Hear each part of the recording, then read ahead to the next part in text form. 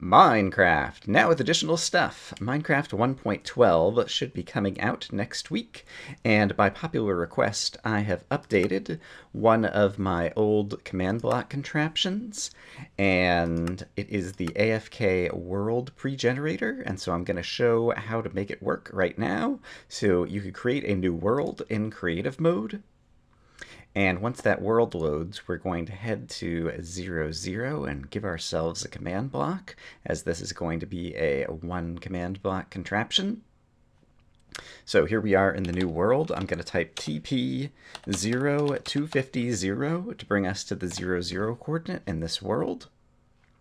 And it looks like we are going to land on top of some trees in a roofed forest. Next, I'm going to type give at p command block, and I hit tab to just get the tab completion of command block to give myself a command block, and then I'm going to place it down somewhere in the world where there is sky directly above it. I'm going to right click on the command block, and I'm going to paste in a gigantic command, and the link to get this gigantic command, it will be in the description of this video. You can just copy and paste the text. And I'm going to change needs redstone to always active and say done.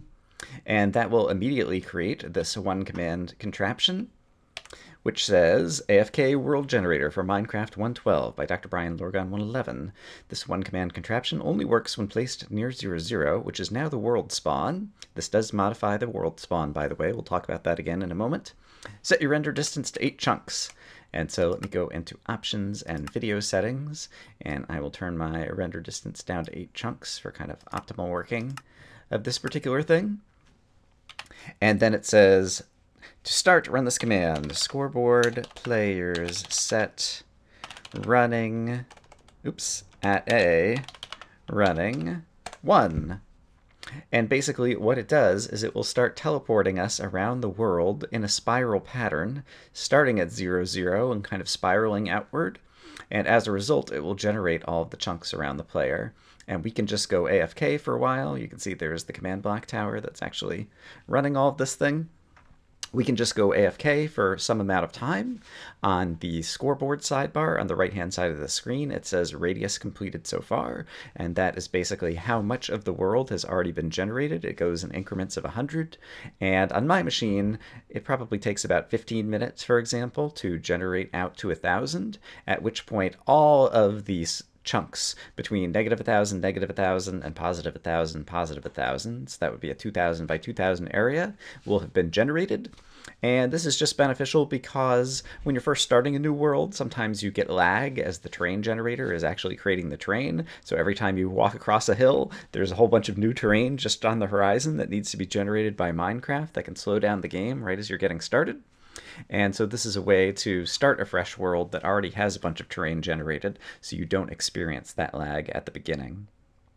Now, I mentioned that this works around 0, 0 and sets the spawn point to 0, 0. And so if you did want to use this contraption in an existing world that you already had, you can do that, but it's either going to change the world spawn point, or you want to know where the world spawn point already is and write down the XZ coordinates before going to 0, 0 and running this thing. And then once you're done, teleport back to those coordinates and run the command set world spawn in order to set the world spawn back to the location that it originally was. So if you want to preserve an existing world spawn, that's what you'll need to do. This command will change it to 0, 0, and you'll have to run this command from 0, 0, and then you can teleport back to wherever you wrote down your world spawn was and set the world spawn back after this thing is done.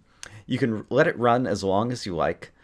The longer you let it run, the more, hey, there's village, the more chunks are going to be generated. And it is the case in the past when I've tried to use this for a very long time. I have successfully used this to generate like tens of thousands of blocks radius around spawn. But it is the case that Minecraft sometimes will get slower or crash if you leave it running for a long, long time, generating all these chunks. However, this command contraption is robust to saving and quitting. And what you would want to do is save and quit and actually completely close out of Minecraft. I'm not going to do that right now because I'm recording a video inside Minecraft. But the point is you can completely close out of Minecraft, then you can go back in, and it will just pick up where it left off. And that will reset Minecraft's kind of memory. And so if you do want to generate like tens of thousands of chunks, I would recommend let Minecraft run this for a couple of hours and then save and quit, completely close Minecraft, and then restart Minecraft and go back into the world and let it keep going, and kind of break it up into like chunks of a few hours at a time. And that's a good way to generate a super large area, if that's what you want to do.